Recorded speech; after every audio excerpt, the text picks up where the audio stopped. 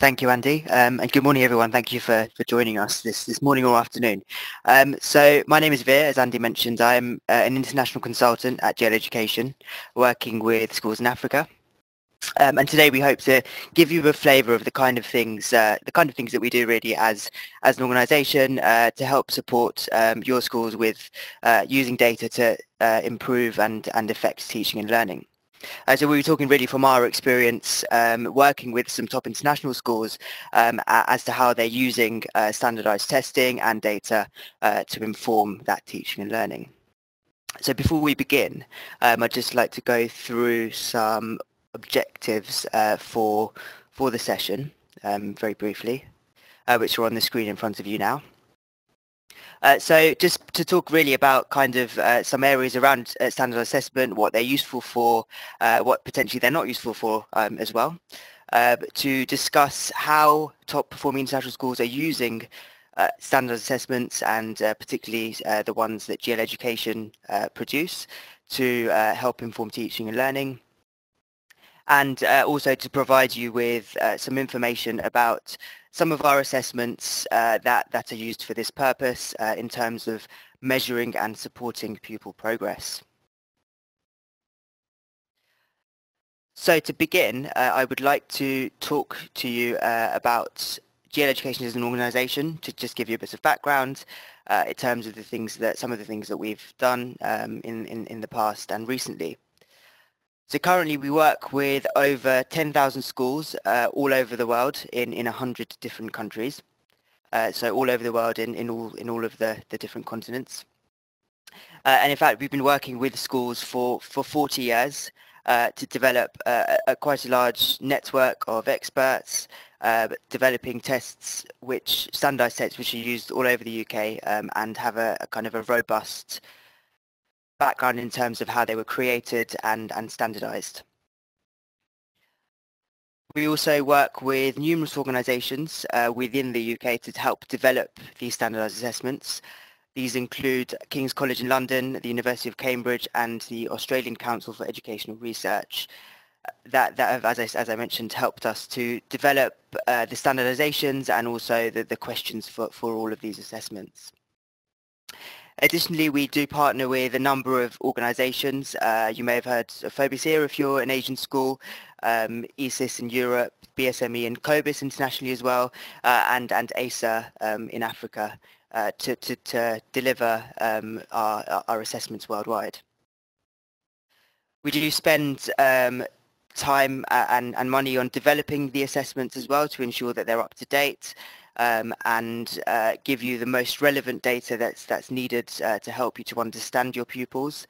And in the last 5 years, we have delivered 10 million digital tests to students all around the world.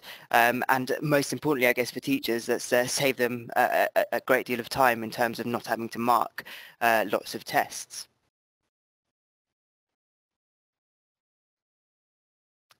So an overview of our mission, and also at the bottom of the page there are some of our key assessments which we're going to be talking about in a bit more detail. So we aim to work in partnerships with individual schools and also groups of schools to unlock the power of education through the delivery of insights into ability, attainment and barriers to learning, to enable schools and children worldwide to reach and potentially exceed their full potential. And we do this through the means of a number of assessments, which we'll go into more detail about. So in terms of potential ability is the cognitive abilities test, CAT4. We also have attainment tests for students throughout school in English, Maths and Science, as well as a baseline assessment for younger students. To help you to understand the students' barriers to learning in terms of pastoral needs and attitude, we have a PASS survey, which stands for Pupils' Attitudes to Self and School, and also adaptive spelling and reading tests as well to try to help you to understand where there may be barriers in terms of literacy. I'll now hand over to Jessica, who will talk a bit more about some of the things that we do.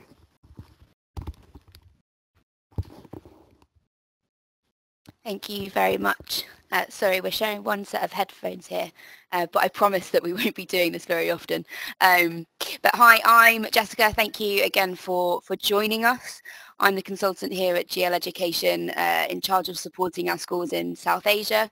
So that's Sri Lanka, Pakistan, India, and also across the Americas and Caribbean as well.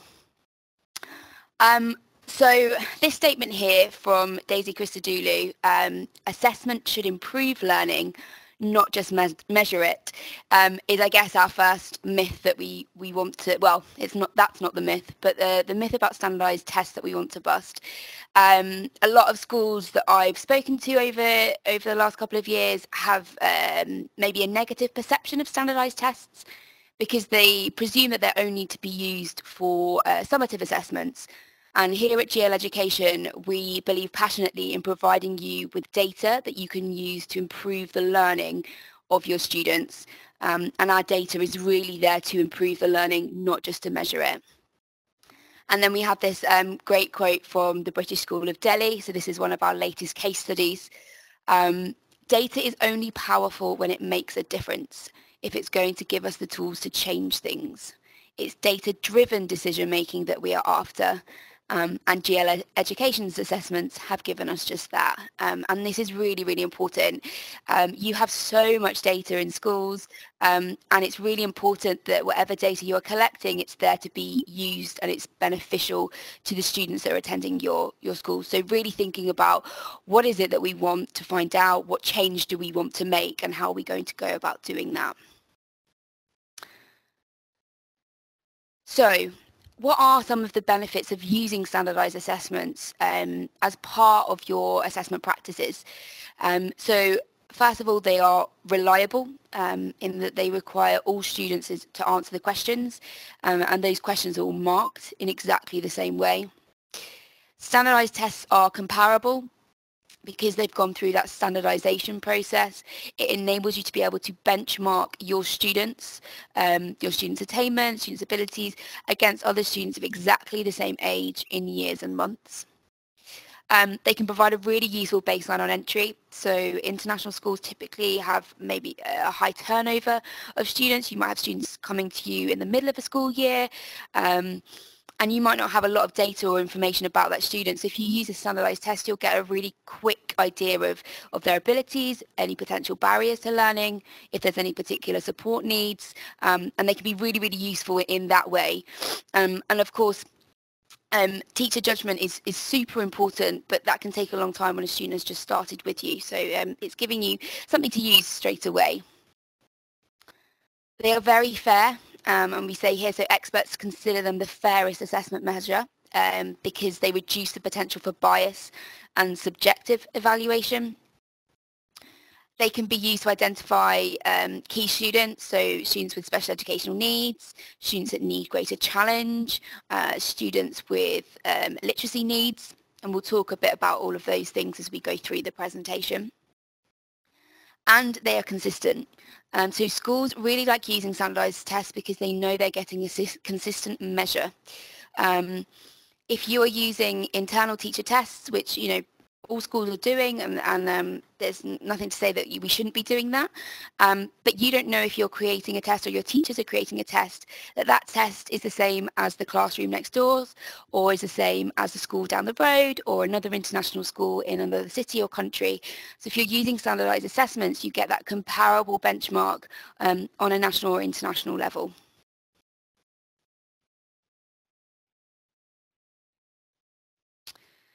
And here is our journey of using assessments effectively, and in particular I've highlighted here our GL assessments. If we just take a look at that purple dotted line, this is the progress of Anna. So we're going to be mentioning Anna a little bit throughout. So her attainment along the bottom there in purple over primary and secondary years is gradually increasing. Now, we all know that progress is not linear like that. That's a very neat line. But let's imagine this is a trend line for Anna. And if we only have this data, we only have our attainment and progress over time, then we're not seeing a bigger picture. We're not getting what we call the whole student view. Because if you look at that pink line, the pink dotted line above, that there is Anna's potential. So by putting that information in there and having that data, we can see that there's now a gap between what Anna's currently attaining and what she is capable of attaining. And if we don't know that this gap exists, then we're not going to be doing anything about it. We're just going to be happy that she's making progress over time. And so this is where having a measure of developed abilities, of cognitive abilities, can be really, really useful. And so in order to start addressing this gap, you can be using these standardised tests. So we've put in here at the start of Anna's schooling. So at the start of the year, you can be using something like the CAT4 to get an informed picture for each child. So that baseline on entry that we talked about. You can then use something like the attitudinal survey pass to identify potential issues, to identify if there's barriers to learning. This could also be using the new group reading or new group spelling test as well. So you're able to identify what interventions, what support plans need to be put in place, or is this a really able student that needs to be challenged? You ensure then that you're carrying out checkpoints along the way, so this continuous re-evaluation of what's working and what's not working. So are these interventions that we're putting in place, are they having the desired impact that we want them to be having, and evaluating that throughout Anna's time in school. We can then use something like the progress tests in English, mathematics and science to ensure that learning is on track, to gain a measure of progress, to do some form of gap analysis. What does Anna learn, and what are the gaps in knowledge? And hopefully by using all of this data, we're putting the most effective support in place for Anna to ensure that when she leaves school, that her attainment is in line with potential. So, what is CAT4? So CAT4 stands for the Cognitive Abilities Test 4th edition. And it is an assessment of reasoning that helps you to identify students' developed abilities and also their likely academic potential. So it's a digital test and it's available from this September from 6 years upwards. So you get the automatically marked questions, instantly downloadable reports. So we're really just taking away all that time in designing a test, marking the test, and allowing you to spend your time and energy on using that data. The cognitive abilities test is curriculum neutral, so really, really useful to gain a baseline on entry.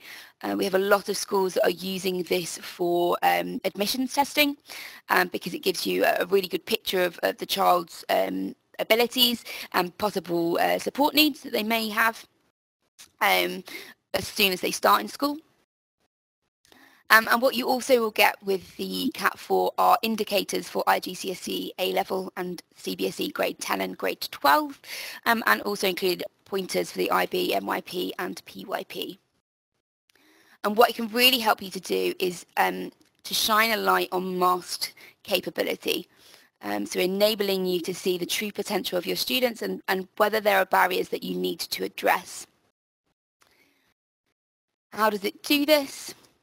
So, well, okay, first of all, what is it used for? So as we talked about, identifying academic potential, understanding how a student thinks, highlighting that gap between ability and attainment, seeing what is current attainment compared with what the student's capability is, providing essential feedback to teachers, students and parents, and we'll show you the different reports later on. Can be used for setting targets, so those pointers and indicators can be used to inform any target setting. And also, as we said, it can also be used for admissions testing as well. We do have a number of schools that use it for their admissions. And what does it consist of? So these are the 4 batteries included within the CAT4 assessment. So there's the verbal reasoning, which is thinking with words. Quantitative reasoning, thinking with numbers, so looking for patterns within numbers. Non-verbal, thinking with 2D shapes. And then your spatial reasoning, which is the ability to manipulate images and visual pictures in your mind. Thinking with 3D objects. So To give a little bit more detail about these, if we look at this continuum here, the verbal and the spatial are seen as the pure extreme, so they're very different to each other. And within the reports, what you'll see is whether a student has possibly a verbal bias or a spatial bias profile. The non-verbal and the quantitative are hybrid, so they use a degree of verbal and spatial reasoning. And the verbal, with its links to knowledge of English language, and quantitative reasoning with its links to numeracy, they're the ones that are most likely to be affected by schooling. Now, as I said, this is curriculum neutral, so there is no preparation required for the Cat 4, and it's curriculum neutral, so previous teaching shouldn't have an impact. But if you have students who have particularly weaker verbal skills, or maybe you've got a large number of students that are EAL students, so students whose first language is not English, they may well have particularly low verbal scores, and it's really important that you can identify that quickly, because it might be that their other reasoning abilities are much higher, and so it's important that we're still continuing to challenge them, but identify that we also need to be providing them with English language support. The non-verbal assessment, most like a typical IQ test, so that's the one really to look out for if you want to be identifying students with special educational needs. If the non-verbal score is particularly low, that can be really useful in helping to identify students that may need further screening.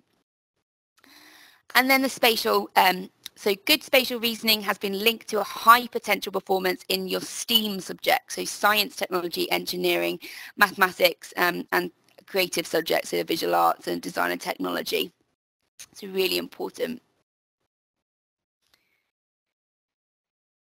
And before I go into the reports, I just want to talk you through standardised scores and give you a little introduction to the standardised scores. So here we have our bell curve, which shows the distribution of the standardised scores. You'll see in the middle here, so it's the standard age score, so this SAS here, standard age score of 100 is exactly average. So the majority of students within the standardisation will have scored a score of 100. And you can see the bulk of the bell curve there, well, the peak.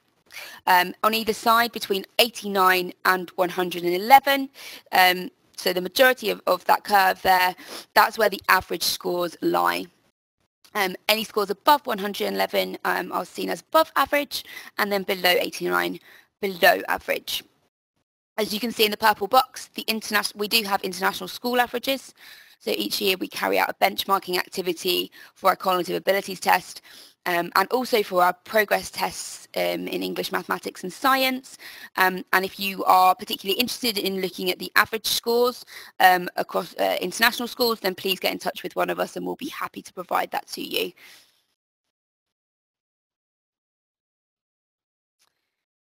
In terms of going through the scores, so the SAS, as I said, that's a standard age score.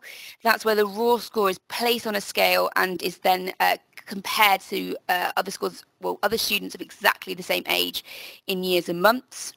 The lowest is 59, the highest is 141, and as I said, average, exactly average, is an SAS score of 100.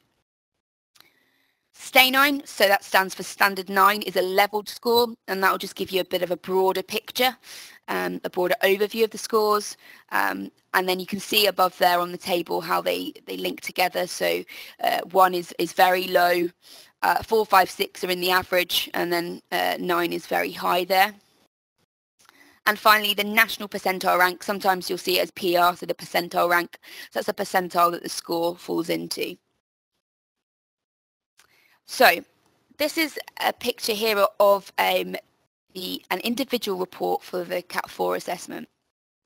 So you'll see that you get each of the batteries, you'll get the number of questions that are attempted, the overall standard age score for each of the batteries and an overall mean, a national percentile rank and stay 9 for each of the batteries. And that GR stands for group rank, so where that score falls within the group. So we have a look at this particular student. We can see there that the verbal and the quantitative at 96 and 93 are at the lower end of average. the non-verbal and the spatial, 117 and 113, above average. So this is a student who is probably quite capable, potentially an EAL student, potentially someone that could do with some additional English language support, because their verbal score is relatively lower to their non-verbal. And possibly a bit of a spatial bias there as well, with the spatial being quite a bit higher than the verbal score. This is another part of the report here. So here we've got a scatter plot, and you've got the spatial paired with the verbal, so those two extremes there. If we look at the little dot in the middle, we can see that we are in sort of a mild to moderate spatial bias. And on the right-hand side, we have the implications for teaching and learning. So as I said, it's all well and good having this data, but it's what you do next that's really, really important. And I've repeated that phrase at the top: assessment should improve learning. So within the reports, what you get are strategies that your teachers can use in the classroom. It gives you some ideas as to next steps to support those students. So if we take this example here of Anna, so a lack of relative progress in verbal reasoning. So we know it's still within the average, but in terms of relative against the non-verbal, it may be preventing Anna from accessing key areas of the curriculum.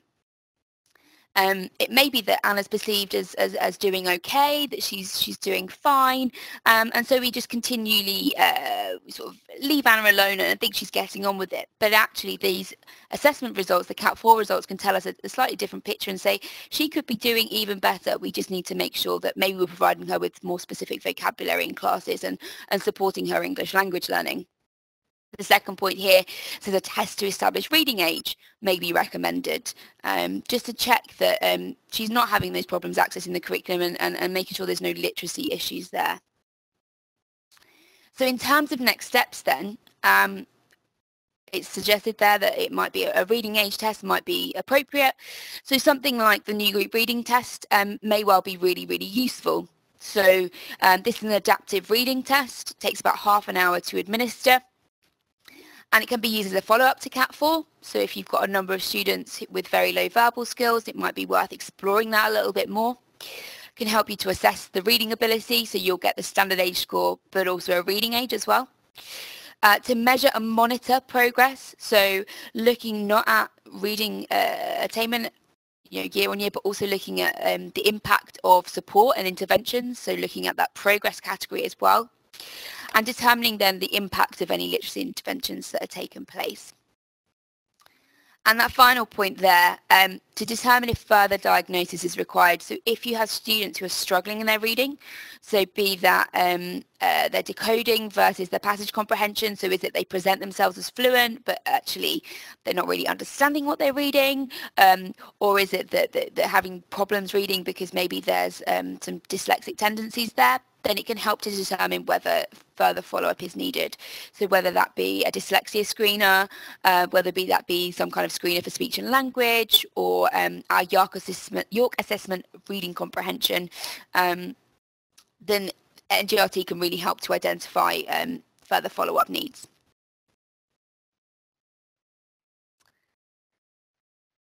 Go back to the CAT4 now. So here is an example of a comparative bar chart from the group report. So what's useful when we now zoom out is we get to start to be able to look at trends across groups of students. So getting that top level view there. So I've separated this out a bit, although I've realised that we've not got the animation on here, so I might just have to talk through this one here. The red curve there, that's the bell curve there, so the UK standardisation. If we take a look at the light blue bars, they are the verbal reasoning scores across this group. We can see that there's ever so slightly to the left. So we've got a slight left skew there. So maybe we've got a cohort of students with a number of EAL students, and maybe we want to be thinking about what literacy programs are we doing? Do we have a literacy intervention program? Do we have an intensive English language program? Do we need to be embedding literacy across the curriculum? So not just making that the sole responsibility of the English department, as can sometimes happen, but what are we doing in every single lesson? If you look at, say, the spatial and the non-verbal, so that green and dark blue, we've got more of a slight right skew. So we've got a more able cohort. And actually, I was in a school a couple of weeks ago, and we took a look at the Cat4 group reports of this particular bar chart, and we found that the scores were really heavily skewed to the right. So we had a really able cohort. And what this can tell the senior leaders is that we need to make sure that all of our teachers are challenging the students. Is there stretch and challenge happening in all subjects? And how is this going to impact on the results?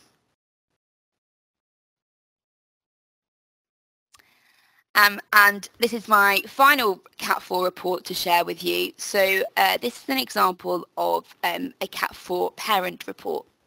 So with Cat4, you will also have access to parent and student reports. You can choose to include or exclude the bar chart. So if you feel that there'll be too much focus on the scores there, you can choose to exclude that just to focus on the summary. So the summary is a detailed picture of the profile of the student, but the best bit, I think, is the strategies. So there are parent-friendly and student-friendly strategies that can be used to support the child's learning at home. And we have the quote here from EduBridge. So Dr. Tassos stated that, "I don't think I've had a single difficult conversation with a parent since I've had this data." So he's been really engaging with parents and using this to support conversations and support his teachers with conversations, parent evenings and parent-teacher conferences. Okay, I'm going to pass over to Veer now. Okay, thank you, Jess. So we've had a look at ability of a student, so kind of using Cat4 to highlight the underlying developed ability of a student at a particular point. Another way to use the Cat4 assessment is to compare the attainment of a student at a particular point in time with their developed ability.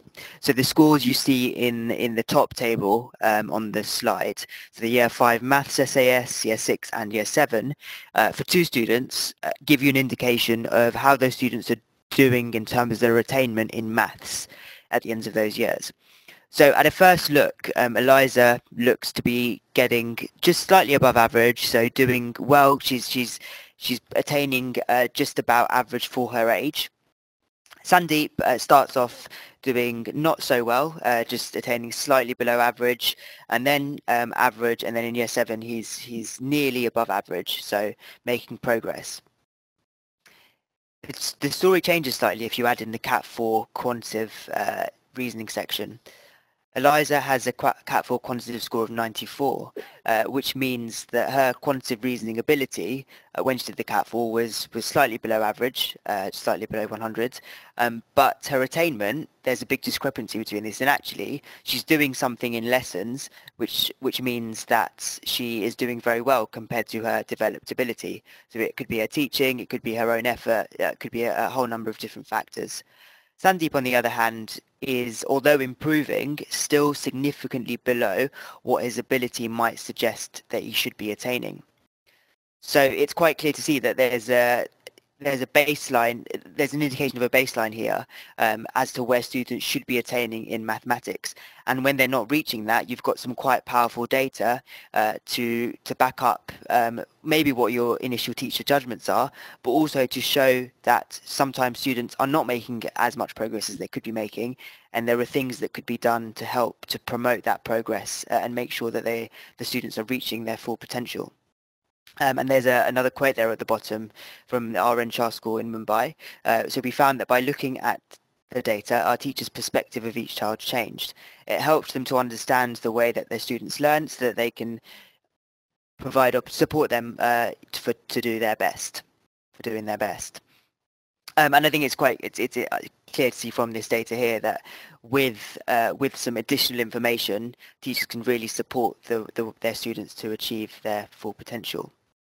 So looking a bit more into a bit more depth into the progress tests, So again, it's a digital assessment, and the questions are automatically marked with reports that are available straight away.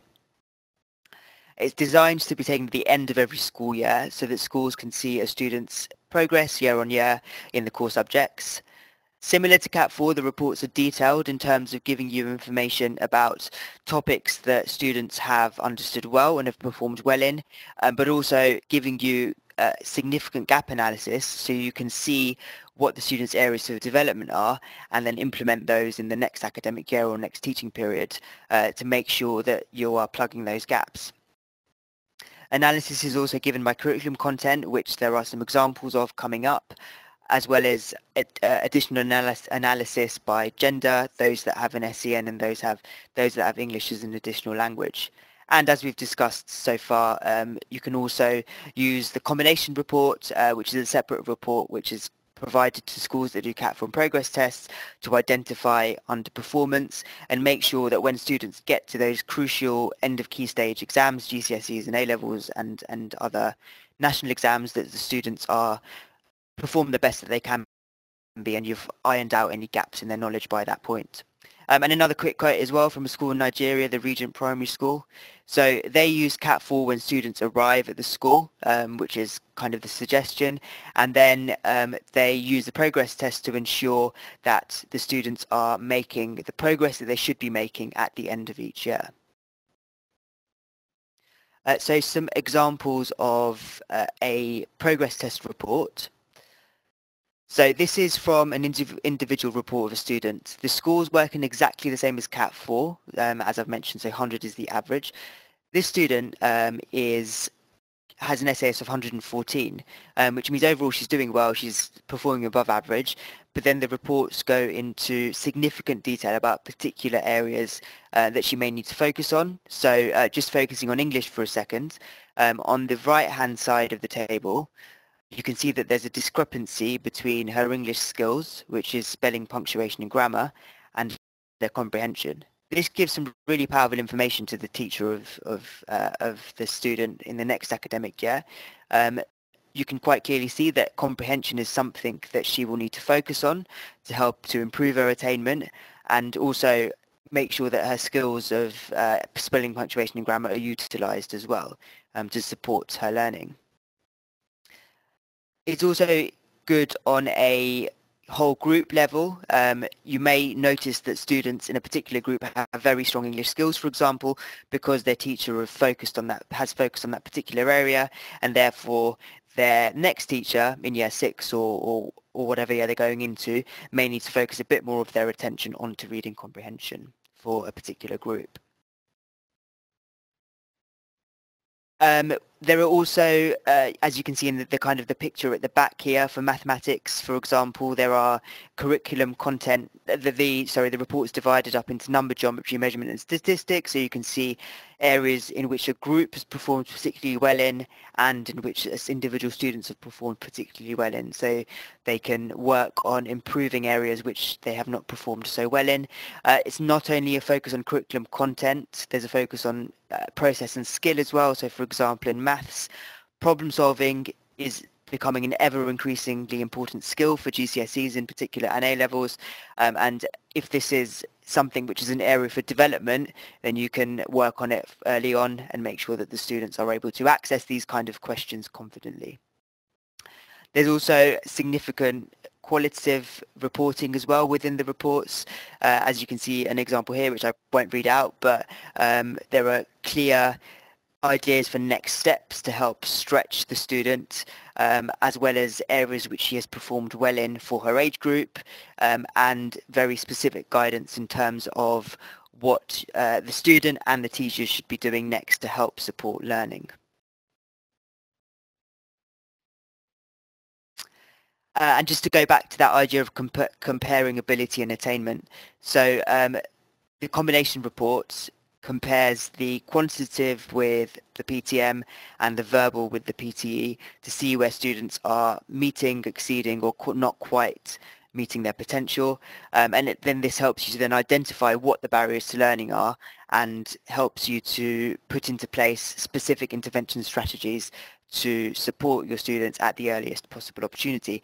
And there is another case study from the British School of Jakarta who have described this process, which is available on our website.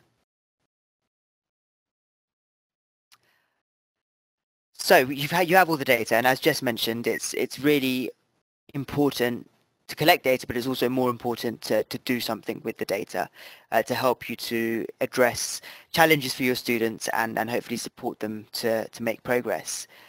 So we've already talked about kind of using the data to plan interventions, to engage students. We've mentioned the word metacognition here as well.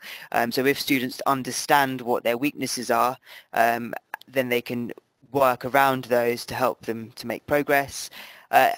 Our assessments are intended to help you to assess formatively, to feed forward into planning for future lessons and future terms and years, and of course to help you to track progress over time as well. As I mentioned in the progress test reports, you do get significant levels of gap analysis. So for example, with maths, you may find a student or a group has significant gaps with their algebra knowledge and performance. So you naturally would want to plug those gaps in some way.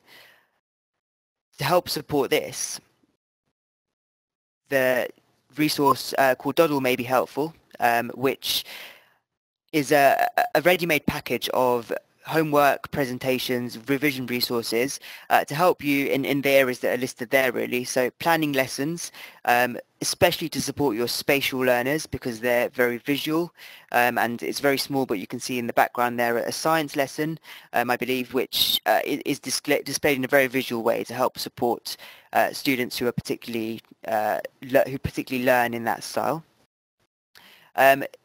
Encourage metacognition with your students as well, so setting tasks which they're responsible for doing themselves, finding areas which they find difficult and testing themselves with self-marking quizzes, and importantly allowing you to see how much students have learned and track that over time with all the results from self-marking online quizzes being placed into the online markbook.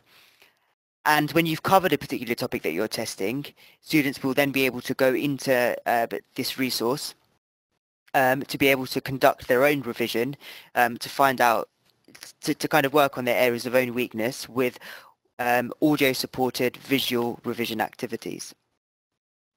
So to help you to kind of plug some of those gaps that you've discovered from the data.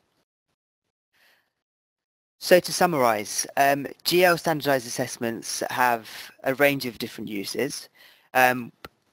We've discussed identifying untapped potential in quite a lot of detail to help you to understand what your students' underlying ability is and to make sure that they are reaching or exceeding this.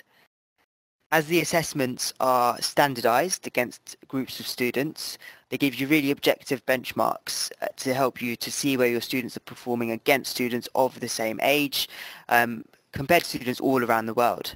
So where you might have a class test which helps you to understand students' progress within a particular teaching period, those tests are made by your teachers, which is fine and they serve a particular purpose. But if you want a real strong comparison against international students of the same age, then some kind of standardized assessment is required.